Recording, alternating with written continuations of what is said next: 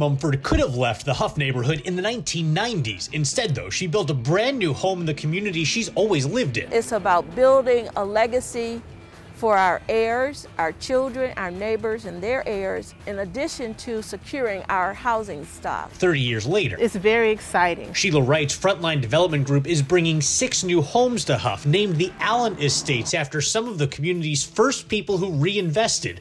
Wright says the goal is to make sure everybody has a spot here. It should be by design and choice, not because you've been prohibited from going somewhere else. Eventually, she says more houses, townhomes, and commercial space are all possible, but it's just one of a long list of projects that Councilman Bashir Jones is excited about. Down the block on 59th and Hough, you have an organization called Magnet. New homes being built on 85th and Chester, workforce development homes being built on 90th and Chester. Along 66th, the Cleveland Foundation just got the green light for its new headquarters on Euclid. At 66th and Lexington, the Cleveland Public Library is holding meetings to introduce the community to its new Hough Library project. Councilman Jones says it's all making Hough a better place to live. You have education, you have jobs, and with that, it increases home ownership and people wanting to live here, which then increases safety, which then increases children's education, which then creates the real cycle that we need to have.